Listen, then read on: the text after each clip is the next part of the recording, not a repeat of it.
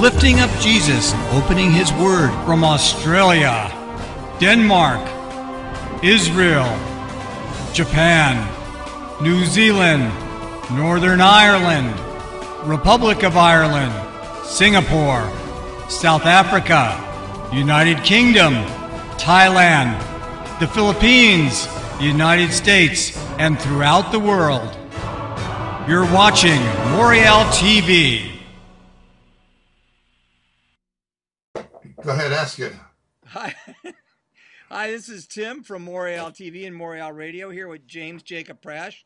Jacob, one of the believers, asked insight into Jeremiah's prayer, Jeremiah 15, verses 15 through 21. If you extract the precious from the worthless, you'll become my spokesman. Is there application to the remnant church today in the face of a compromised church? As with any other passage like this or of this nature found in Scripture, and now we're speaking specifically of the Old Testament, the answer is indisputably yes. These things are written for our instruction, we're told in 1 Corinthians chapter 10. There are three different aspects. The first aspect only applies to Israel and the Jews. The point being, the only Jews who can speak to Israel and to the Jewish people nationally and ethnically are believing Jews, Jews who believe Yeshua is the Messiah. They are the faithful remnant of Israel, and they can speak to the Jewish nation and the Jewish people and need to. So can non-Jews, but it's something specific for the Jews.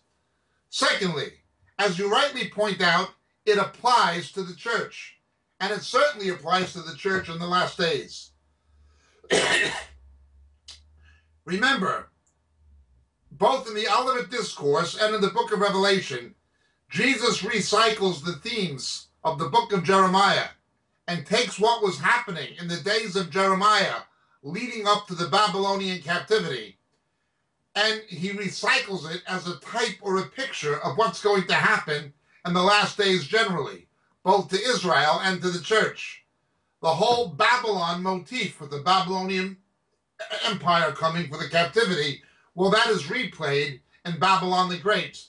The whole idea of the centrality of the temple in prophecy, we see that again in Revelation, the book of Revelation, chapter 11, and in the Olivet Discourse.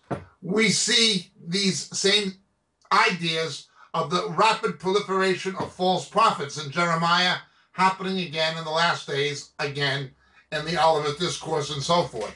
So what happened in the days of Jeremiah is a picture of the environment the last days church will find itself in, both concerning Israel, national Israel, and concerning the church at large. But then there's a third dimension of application of this prayer and passage if you extract the precious from the worthless. It is true from each and every one of us. The more we let the Lord deal with our old nature and the things that are wrong with us that displease the Lord and hold back His capacity to use us as He wants to, the more He deals with our flesh, our sinful nature, our old nature, the more He's going to be able to reflect His glory and His truth through us. He'll be able to express Himself on the basis of His word.